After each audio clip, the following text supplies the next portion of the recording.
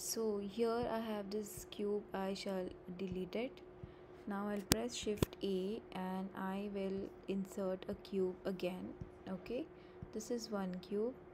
Now I will give it a, we'll leave it like that, later we can color it maybe.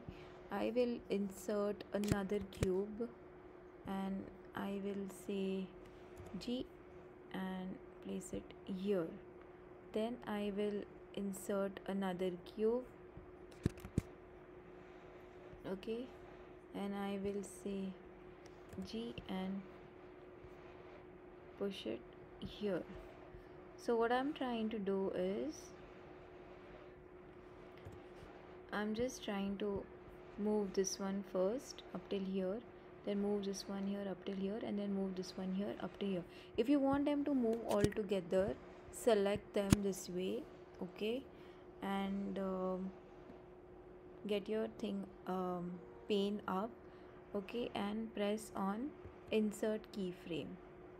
Okay, you can say insert keyframe, you can say location. All right, now where do you want them to go? All right, you can move your timeline to 20 here. All right, you said location, so place them here ahead, and you say I again location. All right, so let's end this at 40.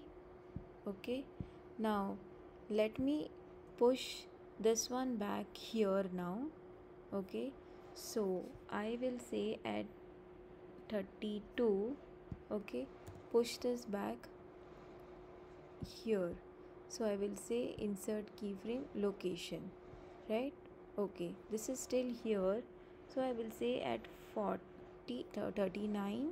Okay, uh, push this here, maybe you'll see this moving very fast, and I will say insert keyframe. Now I will say location and rotation, so R I will do this. Okay, now let's see what happens. I'll push this back to the start. You see all of them have come to the start. Okay, for some reason the third one did not rotate. All right, so let's just stop it.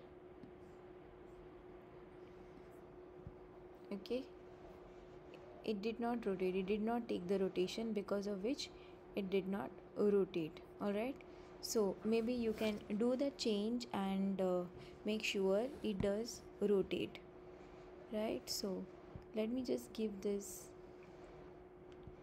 a color.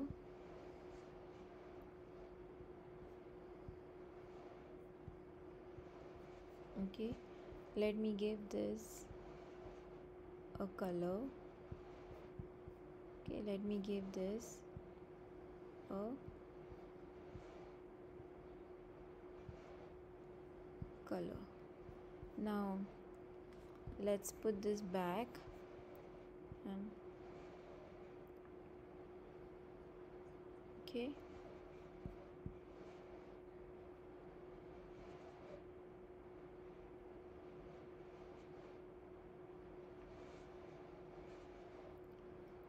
check the faces of the cube now that the camera is on. Initially the green is black, but when it is going behind, okay, check what's happening to all the cubes.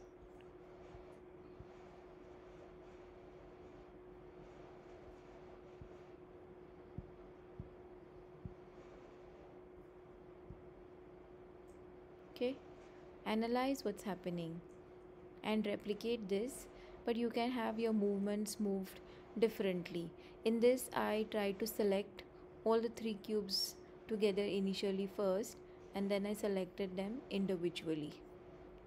So if you have a car built and you want the car to move ahead, you could do something like what the green cube is doing. Okay,